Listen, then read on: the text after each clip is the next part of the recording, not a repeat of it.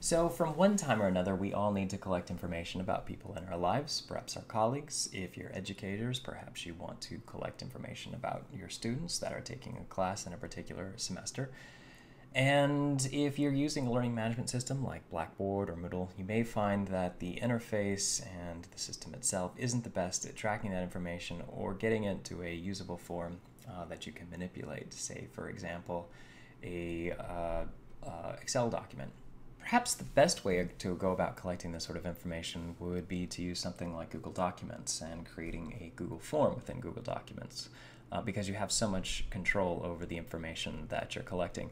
But if you're just looking for a very fast and easy way to collect, say, basic contact information, Postable is a great option.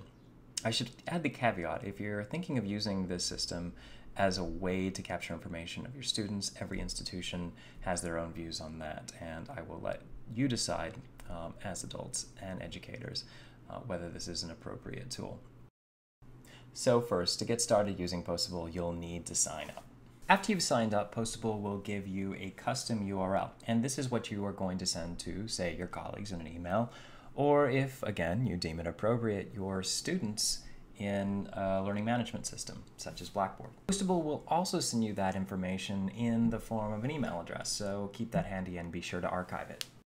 When your friends, colleagues, or students go to the address, they'll be able to now fill out a form. And note that they don't have to fill out every form field except the zip code, and that's going to be important in just a moment. Those filling out your form get a quick look at their information, and they can go back and edit it if they need to change anything. And now you have the information nicely formatted in an address you can refer to again and again. You can also export this information in several different formats, and that's what we're going to look at next. Because you don't have to fill out every form field, and because you can easily export the data into a file format like Excel that's readily manipulable, you might choose to use Postable in a way that the creators perhaps never envisioned that you use it to collect custom information. Now, there are better ways to do this, I think. Using Google Documents and creating a Google form allows you to create customized fields. But if you don't want to get into any of that, you want to just quickly create a URL that you can send to colleagues, friends, students, etc., and collect specific information, this might be a way to do it. Code is mandatory, so if that raises your privacy alarms, Postable might not be the best solution for you. All the contact information, I'm going to download it as an Excel file and open it up in Excel.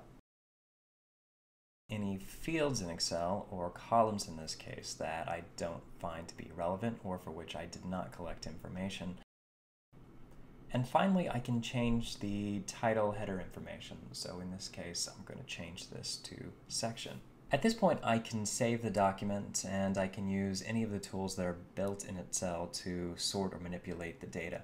This, again, isn't the best way to go about this. So in another tutorial, I'm going to talk a little bit how to use Google Forms to extract specific customized information that you can embed in a web page or in your learning management system of choice, and that data then is automatically ported to a spreadsheet that is built within Google Documents. But that is a tutorial for another time.